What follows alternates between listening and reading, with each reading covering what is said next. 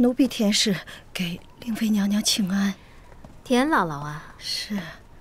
这皇后娘娘都7个月身孕了，你们也该进宫伺候了吧？是，可是奴婢这次是来求令主的。令主，求求您救救奴婢的女儿吧。怎么了？包太医给的药吃着不中用吗？包太医的药吃着一直还好，可是这半年渐渐失了效力，奴婢的女儿每次发病都难受得死去活来，可是奴婢也没有办法，见不到包太医，所以令主求求您让包太医再给开个药方吧。唉，田姥姥，本宫也想救你女儿，也接济了你这么多年，是，只是本宫眼下有件为难的事儿，实在顾不上你啊！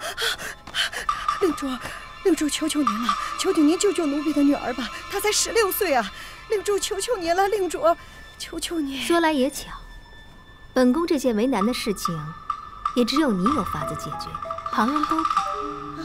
你若帮本宫解决了这难事，本宫自然会救你女儿到底。万事恳请娘娘吩咐，奴婢万死不辞，一定给您办好。哪用得着赴汤蹈火呀？只需要你的一双巧手。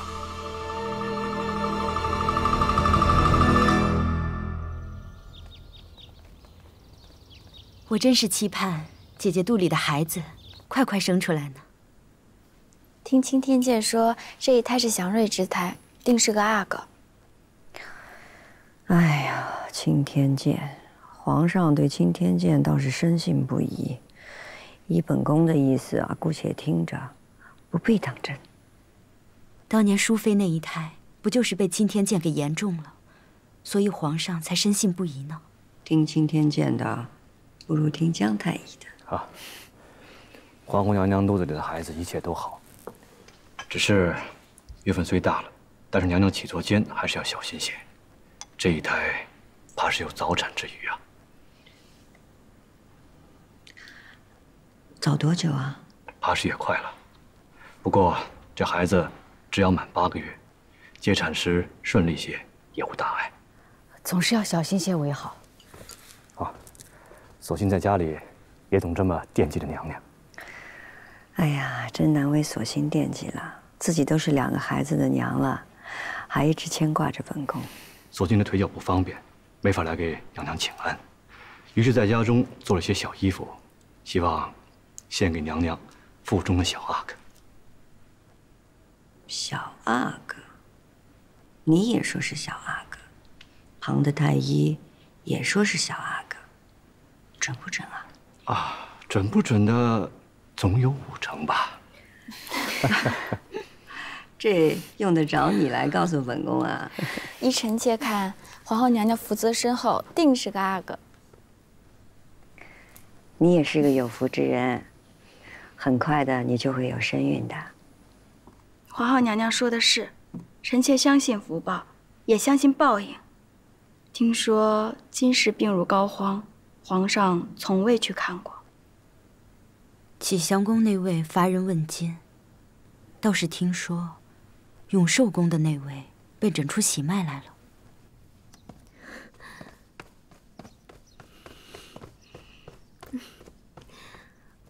春晨，本宫真的有喜了吗？那太医不会诊断错了吧？包太医亲自诊的脉，怎么会有错呢？那怎么一点也看不出来，哪儿像玉玺了？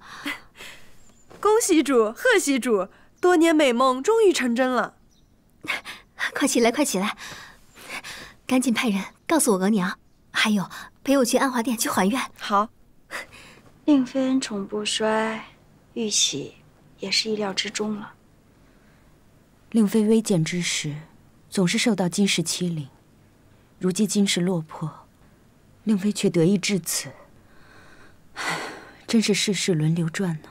姜太医，啊，娘娘，金议员是不成了吗？回皇后娘娘，微臣看过金氏的脉案，油尽灯枯，怕是时日不多了。时日不多了，那有些话必得问个分明了。你这个贱婢，想烫死本宫吗？奴婢知错了，奴婢知错了，奴婢下次一定仔细着。主儿，晋忠公公来了。奴才请令主安。你下去吧。是。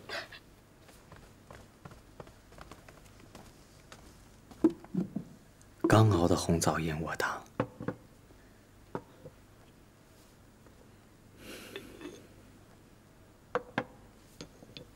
奴才伺候令主用。来，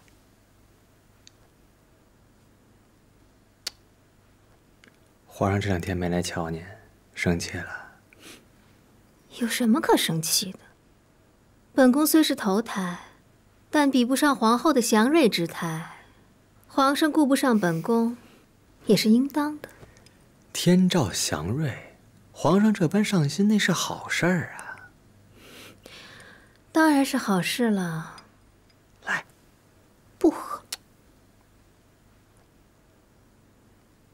奴才求您了，为了龙胎，好歹喝一口啊！哎，您呐，就好好安胎养着身子。奴才为您喝2口，就得回去伺候皇上了。听说皇后这一胎大有可能是早产，皇上可不放心了。是吗？看来这祥瑞之胎要早点落地，这接生姥姥得早些伺候了。奴才先回去伺候皇上了。奴才先告退了。春蝉，主，传田姥姥过来说话。本宫有孕，要听听女人的生产经。是。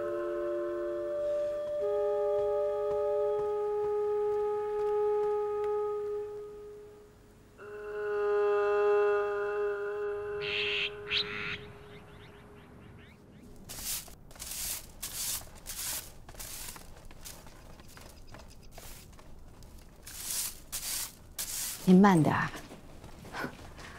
娘娘这么大月份了，还日日去向太后请安，太后会念着您这份孝心的。